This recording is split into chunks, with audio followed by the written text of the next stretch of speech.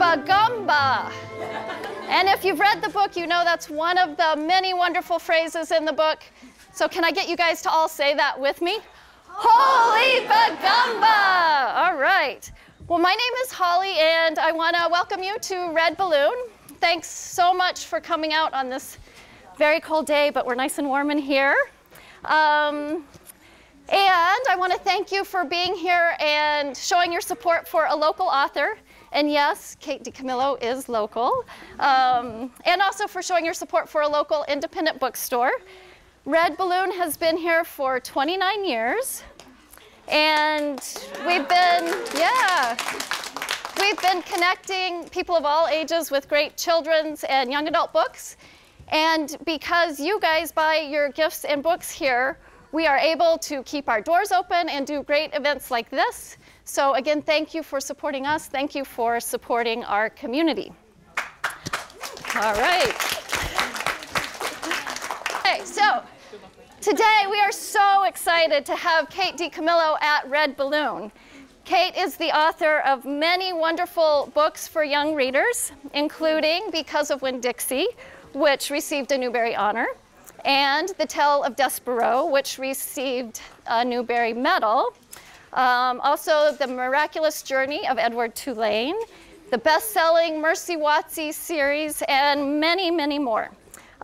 We have those books on display back over there, so if you're not familiar with all of Kate's books, take a look.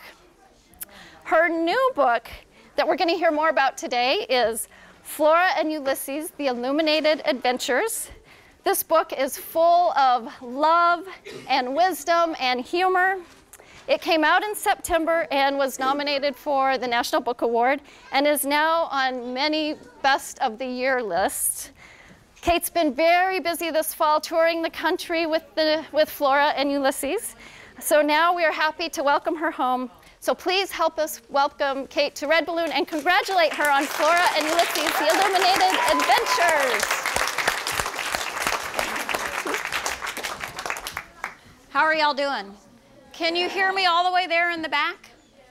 Look happy if that's the case. All right. So has anybody read this yet? What a nice group of children down there. Did an adult make you read it, or did you read it on your own? School. Well, an adult made you read it. So you won't mind hearing a little bit about it again. So for those of you who know nothing about it, it's got graphic novel elements in it. And it starts with a cartoon strip panel. And since, if you have a book, follow along. If not, I'll describe what's going on. It begins in the Tickham kitchen late on a summer afternoon. So there's Mrs. Tickham. She's sitting there reading a poetry book. Mr. Tickham, and there's a gigantic vacuum cleaner with a bow on it. And Mr. Tickham is looking very pleased with himself. Mrs. Tickham looks up from her poetry book and she asks him what's going on, and he says, "Happy birthday." He is going to give her this vacuum cleaner as a birthday gift. And she's not terribly excited. However, he is. He says it's a Ulysses 2000X. It's super suction, it's multi-terrain. It's the crown jewel of vacuums. It features an extra long cord so that absolutely no mess, no dirt is ever out of your reach. It's indoor, outdoor, it goes everywhere, it does everything. To which Mrs. Tickham responds, "Goody." So she's gone back to like reading her poetry book. And he's like, "Oh, come on, you have to try it out, turn it on." So he plugs it in. She turns it on, and like in very short order, the vacuum cleaner, which is incredibly powerful, sucks up her poetry books, an entire box of buttered up crackers, and also Mr. Tickham's pants, which doesn't upset him at all because he's so pleased by how powerful this vacuum cleaner is, and he's so overjoyed, he suggests that she try it outside. And that's how it all began with a vacuum cleaner, really. So that's the prologue. Now I'm going to read you chapter 1.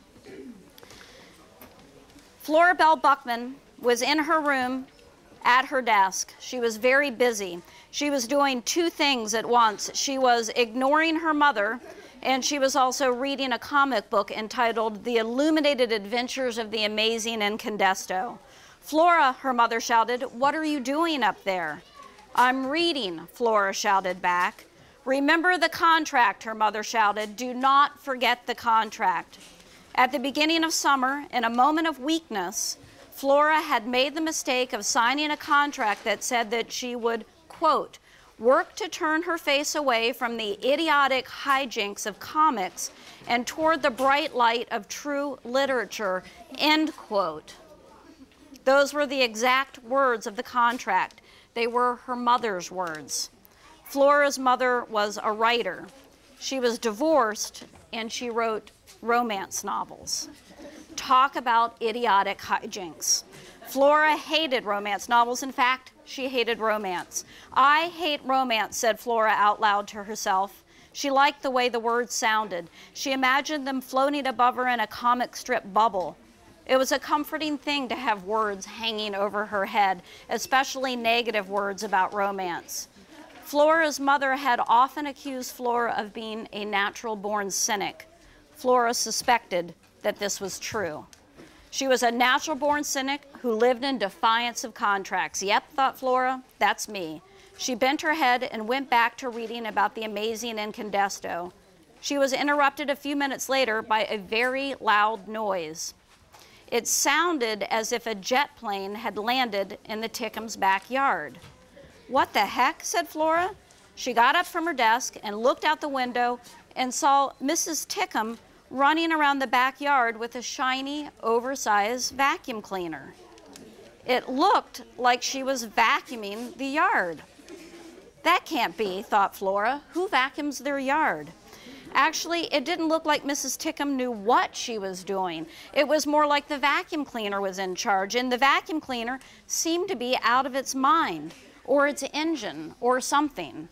"A few bolts shy of a load," said Flora out loud. And then she saw that Mrs. Tickham and the vacuum cleaner were headed directly for a squirrel. "Hey now," said Flora. She banged on the window. "Watch out," she shouted. "You're going to vacuum up that squirrel."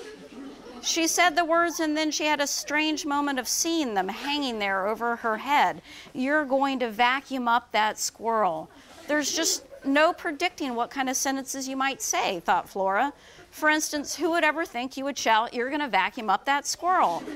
It didn't make any difference, though, what word she said. Flora was too far away, the vacuum cleaner was too loud, and also, clearly, it was bent on destruction. "This malfeasance must be stopped," said Flora in a deep and superheroic voice. "This malfeasance must be stopped" was what the unassuming janitor Alfred T. Slipper always said before he was transformed into the amazing Incandesto and became a towering, crime-fighting pillar of light. Unfortunately, Alfred T. Slipper wasn't present. Where was Incandesto when you needed him? Not that Flora really believed in superheroes, but still. She stood at the window and watched as the squirrel was vacuumed up. "Poof, thwump, holy bagumba," said Flora. So those of you who have read it, you know the squirrel does not die, and he does not die through the efforts of the cynic, Flora, who performs CPR on the squirrel. But because he was vacuumed, it kind of rearranged his brain. And so he's not the same squirrel that he was prior to vacuuming. He exits the vacuum cleaner in the near-death experience with powers. So it's your basic squirrel superhero kind of story. Who's got questions? You should. You should have questions after that. Yes? Do I like squirrels? Yes, I do. I love squirrels. I know that there are a lot of squirrel haters out there. I'm not one of them. You know, some people refuse to read the book because they don't like squirrels. Yes? What's a cynic? What's a cynic? A cynic is somebody who doesn't really trust the motivations of other people. They think that everybody is out for their own good. And Flora is not necessarily, there's a wonderful saying, scratch a cynic, find a romantic underneath. Flora is actually very much a romantic at heart, and she finds that out by the end of the book. Yes? Do you like pigs? Do I like pigs? Yes, I do like pigs. I have an astonishing list of animals that I love, and pigs are right near the top of it. Yes. So how many of y'all have read Mercy Watson? Yes. Do you know, hey, raise your hand if you know Leroy Ninker. And yes, excellent. So Leroy Ninker is going to get his own book. That will happen next fall. He's got his own story. And it's a step up from the Mercy Watson book. So if you can read Mercy Watson, you'll be ready for Leroy Ninker by the time it comes along. So, and then after that, Francine Poulet, the animal control officer, she's got her own book. So, yes. Is there a reason for that? Is there a reason for why every one of my books has an animal in it? I have to say, as a sidebar, before I attempt to answer that question, that when I was 7 years old, I read Black Beauty. Anybody read Black Beauty? I could not stand what happened to that horse. And so from that point on, I was a very big reader, I didn't check out any book that had an animal on the cover. So the great irony to me of looking at my books is that every one of them has an animal on the cover, and I would have read none of them because I would have been afraid about what was going to happen to the animal. I love animals. I thought for a long time I was going to be a veterinarian. Until I was like 10 years old, I thought that. But I don't sit there and think, I've got to put an animal in the book. It just keeps on happening. And I guess it's because I love animals. Although I have to say that, and I found this out with the first book, Winn-Dixie, that we sometimes as readers, we're more likely to open our hearts to an animal protagonist than we are to a human. So it's a shortcut into people's hearts. So, not that I'm cynical enough to use that. Yes. Karin. Flare up like flame. This is wonderful. I've never gotten this question before. Flare up like flame is a direct quote from a Rilke poem, and of course it would be in a book about a squirrel, right? And it means make yourself into your biggest self. Be who you were designed to be. Flare up like flame. The squirrel loves poetry and ends up writing his own poetry. And Tootie, the next door neighbor, Tootie Tickham, loves poetry, and she quotes poetry to him, and that's how Rilke gets in there. And I can't really explain what Rilke's doing in a book about a squirrel. Yes. Did anyone inspire me for the character of my squirrel? Well, you know, the whole thing started because I had a squirrel that was dying on my front steps. And I didn't know what to do for him. He wasn't bleeding, but he was obviously unwell. And he was draped across the front steps. If I stepped really close to him, he didn't move, so I knew he wasn't healthy. But I could see him breathing, and I kept on going out to look at him, and finally I called one of my best friends who lives a block and a half away, and I said, I don't know what to do. There's a squirrel dying on my front steps. And she said, and she is the sweetest and kindest of all of my friends, she said, do you have a shovel? And I'm like, well, yeah, I've got a shovel. And she said, get a T-shirt, get the shovel, and I'll come over there and I'll whack him over the head. And so I was on the cell phone, and I was very near the squirrel when she was saying this, and I'm like backing away so he can't hear it, right? And so then I go in the back door, go in the house, look out the front door, and he left. So obviously he did overhear, and he thought he would go die in a less violent way. But I started to think about, there's a wonderful quote from E.B. White that was in a promotional flyer for Charlotte's Web, that he was going to feed the pig, and he thought about how short a pig's life was, and he started to think about ways to save a pig's life. So I started to think about ways to save a squirrel's life, and here we are. The squirrel got saved. Yes?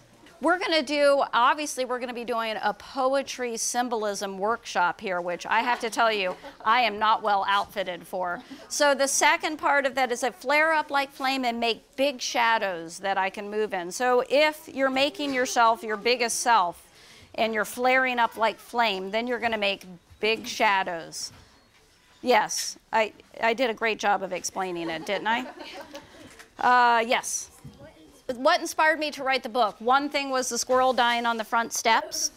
And the other thing was that my mother had passed away earlier in the year, in January of the year. The squirrel showed up in April. My mother had passed away in January. My mother had a vacuum cleaner, an Electrolux tank vacuum cleaner, that she was very worried about what was going to happen to it after she was gone, because she thought it was the best vacuum cleaner ever. And she kept on saying, I don't know what's going to happen to the vacuum cleaner when I'm gone. And I would always say, I'll take the vacuum cleaner. Why would you worry about the vacuum cleaner, you know? So she passed away. I took the vacuum cleaner. It was in my garage. And every time I pulled into the garage, I saw it and I thought, it made me sad. I thought I needed to do something about the vacuum cleaner. So this is what I did. I combined the vacuum cleaner with the squirrel. And here we are. What inspired me to write Winn-Dixie? Winn-Dixie was the first book, and I grew up in Central Florida. I moved here when I was 30 years old, and I wrote that book during one of the worst winters on record here. And do you know where Winn-Dixie takes place? Florida. And if you grew up in Florida and it's the worst winter on record in Minnesota, where would you like to be? Florida. So I wrote a book that could take me back home. That's part of where it came from. And also it was the first time in my life I'd been without a dog. How many of y'all have dogs? That's very good. How many have cats? Well, that's different. Okay, so anyway, I couldn't have a dog in the apartment where I was living, so I made up a dog, the best dog I could imagine. And that's where Winn-Dixie came from. Yes? Do you have a favorite children's author besides yourself? I would never put myself on the list of favorites of anything, I have to say. Favorite, I'm lousy with favorites because I have different things that I love for different reasons. But if you made me pick one favorite writer of books in general, I would say E.B. White. Yeah, because he wrote books for people. Yes. How long does it, well, you know what, I can't think of it in terms of chapters. I think of it in terms of pages. So and when I'm writing the book, I don't leave a chapter break, you know, I just go, if I finish a chapter, I'm halfway down the page, I just keep on going on that page. So I do 2 pages a day, and I can get a draft of a novel done in, you know, it's usually, a draft is like 100 pages, so it will take me like 50 days to do a rough draft of a book. And then when I'm done, I have to rewrite it 2 pages at a time. And then when I'm done with the rewrite, I have to rewrite it the 3rd time, 2 pages at a time. And then when I'm done with the 3rd rewrite, I have to do the 4th rewrite 2 pages at a time. And the 5th rewrite, and then at that point I let some friends see it, and if they don't laugh and point at me, then I do a 6th rewrite and send it to my editor. So it takes a long time. Yes? So The Tale of Despero, people always ask where that book came from. It's from my best friend's son. His name is Luke Bailey. He was 8 years old when Winn-Dixie came out, and he had never been very impressed with me before. And then all of a sudden, here I am with my name on a book, and I was visiting him. They were living in St. Louis at the time, and everywhere I went, he followed me around. And finally, at the end of the visit, he asked if he could have a private word with me in his room. So I went into his room, and he told me that he had an excellent idea for a book. And I'm like, okay, what is it? And he said, it's the story of an unlikely hero with exceptionally large ears. And I'm like, all right, what happens to the hero? He said, well, I don't know. That's why I want you to write the book. So that's where the book came from. How long had I known him? I was there when he was born. Yeah, but he never, like I said, he wasn't impressed with me until I published a book. So, and he's out of college and married now. You know, he's all grown up. So how about if we take two more? Right there, yes. Do I like dogs? Yes, dogs are my favorite animals. Who could not like a dog? That's right. Thank you. I love a dog. Okay, one more. Who can ask the last question that kind of like sums everything up and brings everything to a wonderful close? And still, you guys leave your hands up. You're not intimidated. All right. We're not going to talk about the symbolism in poetry, are we? No. Okay. All right. Great. Go ahead. What inspired me to start writing books? Well, I'll try to make it very short, okay? I had a professor in college who told me that I had a certain facility with words. That's a direct quote. He said, you should consider graduate school. And so I thought, what this professor was really trying to tell me is that I was wildly talented, and I thought, why bother with graduate school? So what I did was I got black turtlenecks, because that's what writers wear. And I purchased those instead of going to graduate school, and I wore the black turtlenecks all the time, and I told everybody that I was a writer, and I sat around looking bored and disdainful, and I did that for 10 years. And then I had an epiphany. You know what an epiphany is? It's like a sudden awareness. All of a sudden a light bulb goes off in your head. When I was 30 years old, I realized that I was never going to be a writer unless I wrote something. So at 30, I started to write, and I started by doing 2 pages a day, and here I am. I think I'm 47, but I'm not. I'm 49. So 19 years I've been writing. Yep. And I think that's a good place to stop. Yeah. Okay. All right. I'm going to sign your books. Thank you for being here. I know it's really cold out, and I appreciate you coming out. Yeah. Okay. Ready? Have you read all of this?